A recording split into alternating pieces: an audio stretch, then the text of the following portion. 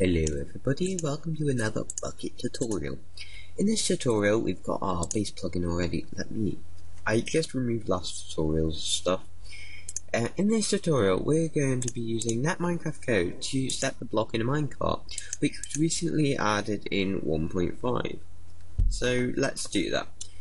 So what we want to do is we want to have it so when they right click the minecart, it's going to do some magic. But before we do that, let's make a function to set block and data. Minecart. And this is going to take minecart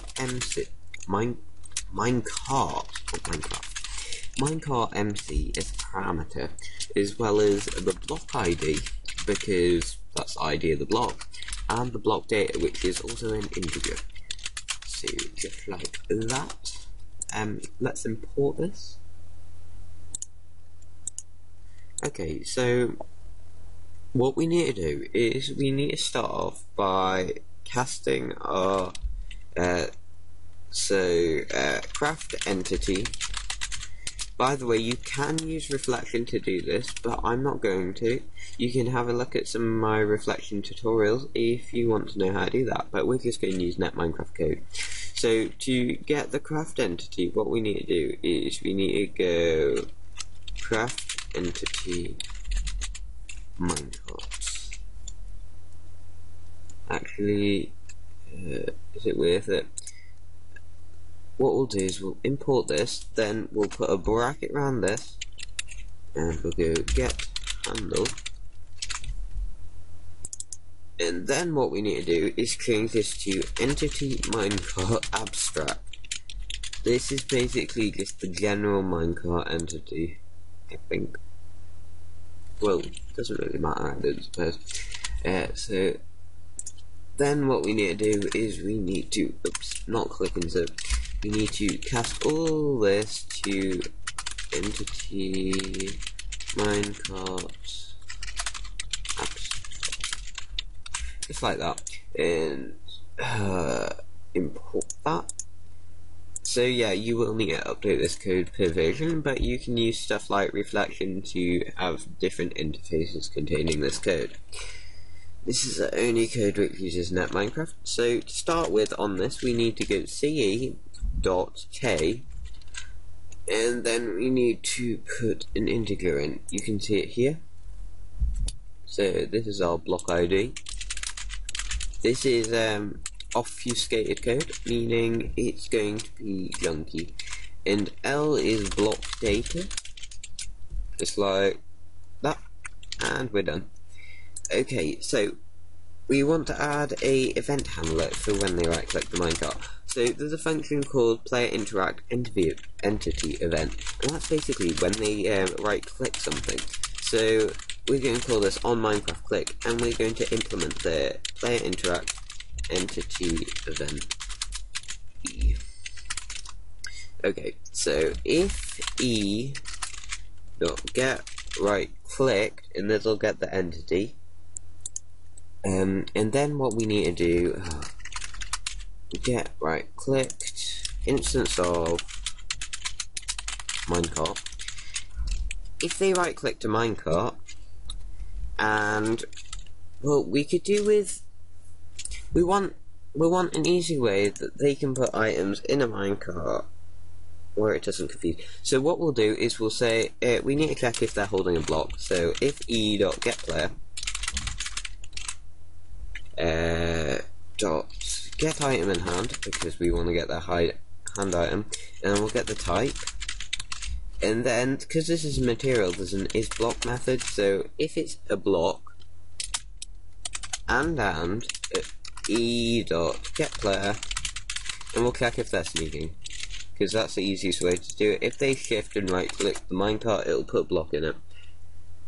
So now we need to cast this to minecart, because we already know it's a minecart after checking its instance up here. So minecart equals minecart, and then e.get right click like that, and then what we can do is we can go set then our block ID is event.getPlayer. No, it's e.getPlayer. I keep getting confused because I always use event. And then we'll get the item in the hand. This isn't going to take it out of the hand. This is just a test plugin, so I advise doing modifications like taking it out of the hand. And then we need to get its durability, so we just copy that bit and get the durability, and that'll basically, if you've got a certain type of sandstone, and then we need to cancel them getting in the minecart, or they will ride it. You can actually ride minecarts with this in. It's quite weird. Oh, that's 8. That's okay. I keep getting confused there. Change to minecart. And we need to import that. And there we go. So I'll just go open up Minecraft and the server. Okay, so let's just log in.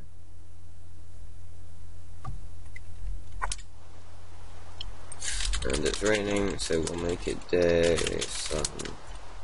Okay, so getting a tiny bit of lag. I am rendering at the minute, because this is what I usually do when I'm rendering. I make a tutorial. There's not a lot of creatures killed. So now if we shift, there we are. Floaty, blocky, okay. And if I don't shift, I can right click and get in. And oh, why did I shift click that down? I'll prove it works, because these jungle wood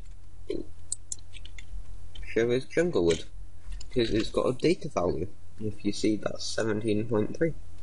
So I hope you enjoyed this video. I'll just show that they replace each other if you shift again. Some of them render quite weirdly. Trying to think of fun ones. I love it. Yeah, I don't think lava renders properly. Which idea lava is that? So if we add 11, alright, 11. No, you cannot put lava.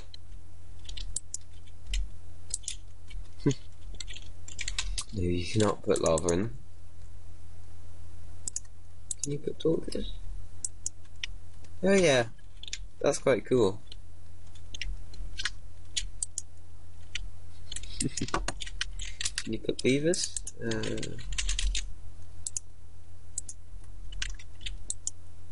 No. I think it has to be a certain type. Just to prove, chests don't open. It's like a dummy chest cart, I guess. So yeah, that's practically it. Thank you for watching this tutorial. I hope you enjoyed it as much as I did. If you've got any suggestions for the for the next tutorial, please leave them below. Listen. Okay. See you in the next tutorial.